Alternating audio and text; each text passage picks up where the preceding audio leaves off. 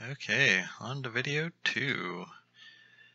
So, let's see. So, we need to add the WebAPI core to it to get it working for F#. So, let's see. Now let's finish up that refactoring that we had to do. Make it F#y instead of C#. And I doubled the speed on this just to make it go along a little quicker.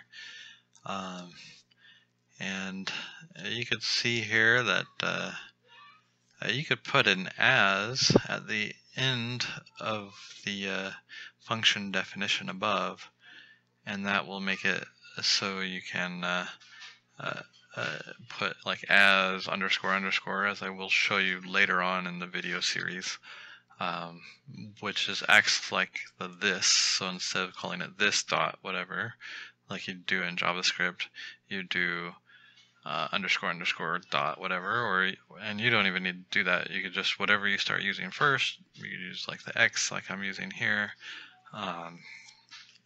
and yeah, it makes it really nice, very personable.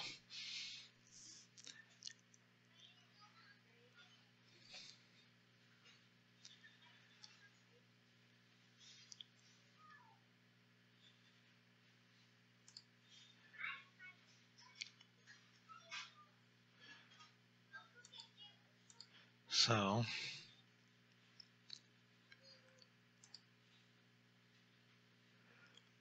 let's see.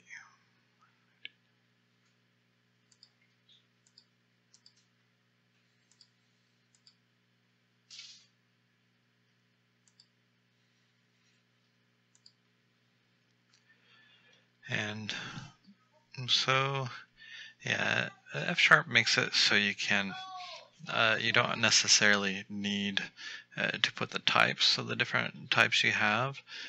Sometimes I'll annotate the types just to give the compiler a hint while I'm typing away, but sometimes, most of the time I don't.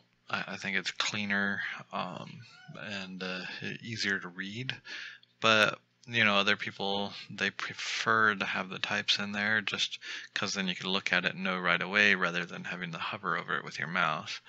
And both ways are just fine. So, starting that up, let's test it.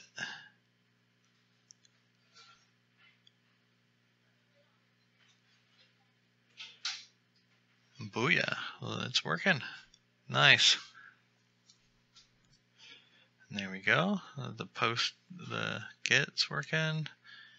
Let's try the post.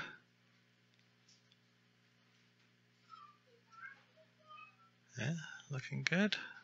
Wait, was it looking good? Yeah, this isn't high res for me right now, so I'm having a hard time. Let's see. Oh, yeah, so for the post, we're going to add a class.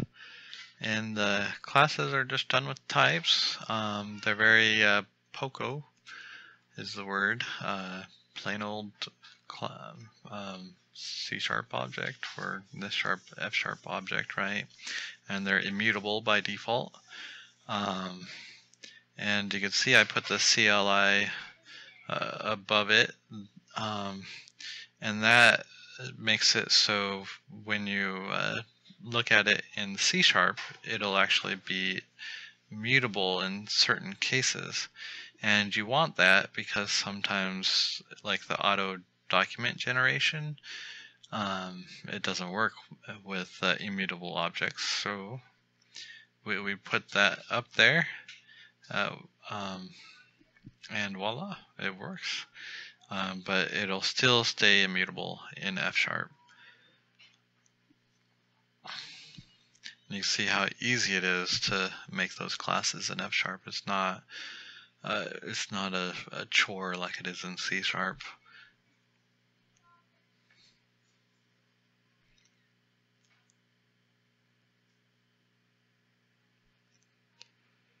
So we see there the old C++ style of writing strings that has the type defined within the string.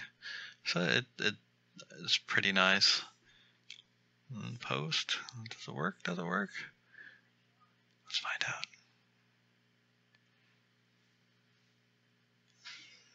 Okay. Gotta remember where the body is. There it is. There we go.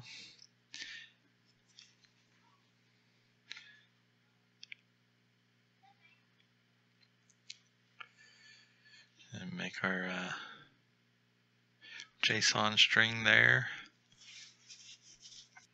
Yeah, always do little tests here and there just to make sure everything's working. A lot of times you could actually create, you could actually work in F# interactive in the REPL, and you can design it that way, and it makes it a lot easier. And it looks like, uh-oh, that's not what we wanted, nulls.